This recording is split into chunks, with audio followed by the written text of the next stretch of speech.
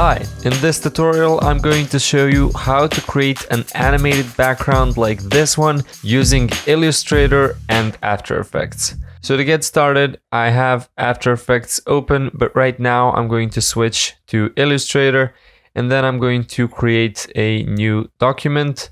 I'm going to be using the web large template, which has the width of 1920 by 1080, and I'm going to hit create. And as you can see, now we have a blank canvas. So before we get started, even if you haven't been using Illustrator that much, I have to mention that this is really simple. So you're going to be able to follow along even if you're opening Illustrator for the first time. With this blank canvas and one layer, we're going to click on the brush tool and then we're going to hold that click so that we can see the other tools. And we're going to select the pencil tool. Now with the pencil tool selected, we need to double click right here on it. And then by default, it's going to look like this. So I'm just going to turn up the smoothness so that the lines that we create are going to look smoother. And it's as simple as that. Now I'm going to hit OK. And now we need to draw some lines. So for this tutorial, we're simply going to draw 3 lines and they're going to look like this. So nothing too complicated, just 3 basic lines as you can see.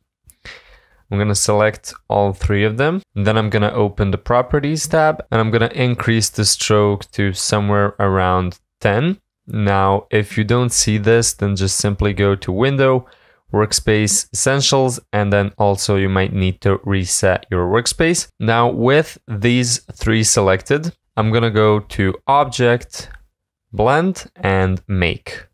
So as you can see, what has happened now is that we have some steps that are filling the gaps between the first line, the second line, and the third line.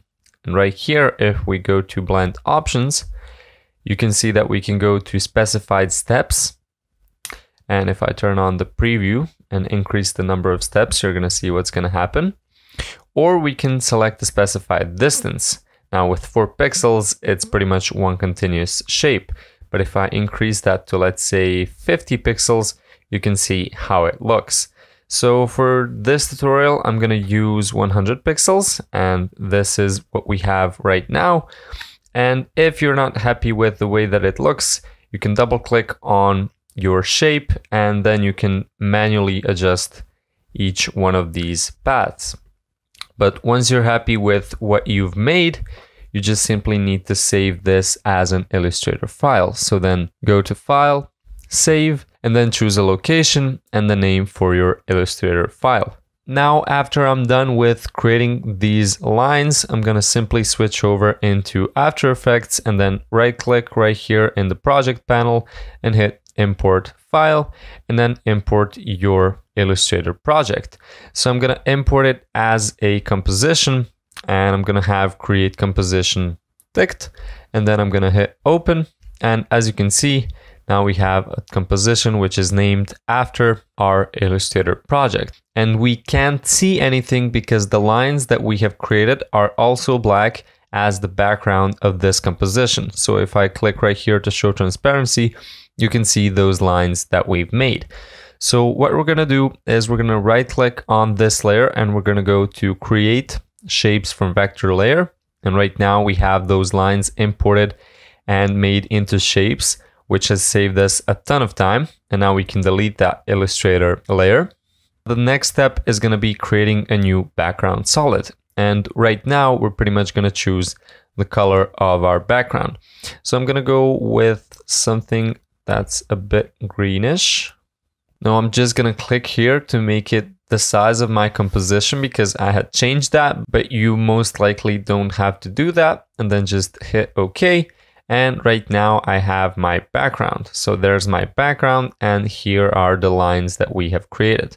Now what you can do right here is you can change the stroke on your lines. So you can have something that looks like this, or you can change the stroke all the way down to, let's say, 5.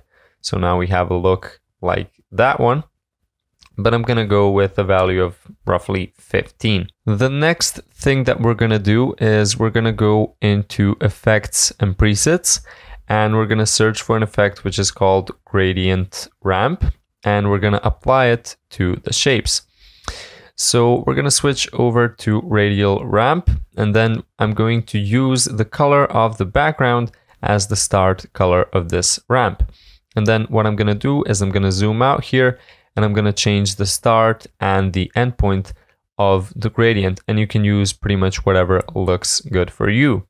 So now I'm going to go back into fit, and this is the background that I have right now. The next and pretty much the final step in creating this animated background is animating it. So we're going to search for turbulent displace and apply that effect to your lines. And as you can see, that already does something, but if I play this, you can see that nothing is going on. So what we need to do right here is animate the evolution. So I'm going to hit this stopwatch to create a first keyframe, and then I'm going to move the playhead to 5 seconds, and I'm going to set the evolution to 1. Now that's 1 entire rotation, and as you can see, it's changing from 0 to 360 degrees. The next thing that I'm going to change is the amount and the size of the displacement, and after playing with these values, I have found that somewhere around 30 for the amount and 80 for the size works best. And right now, if I play this, you can see that that's pretty much it. But the thing is that after 5 seconds, the animation stops. So you can either add more keyframes, or you could do the thing that I'm going to show you right now. You need to open these effects, go to evolution, and then Alt or Option click on this stopwatch. And that has enabled us to type in our own expressions for this value. I've done an entire tutorial about loop expressions a while back, but pretty much what we're doing right here is we're going to click right here, go to property, and then search for the loop out expression. Click on it, and as you can see, it has already been typed in for us. The only thing that we need to change is the loop out type. So we're going to change it from cycle to offset. And what's going to happen right now is that this animation is going to continue even after the last keyframe. So as you can see, if I scroll through the timeline, you can see that it continues. So now if we were to, for example, right click on the composition and then change the duration of the composition to 1 entire minute instead of 8 seconds, we need to only expand the duration of our 2 layers, which are the background and the lines. And you can see that the animation is going to be going on for the entire duration of the composition.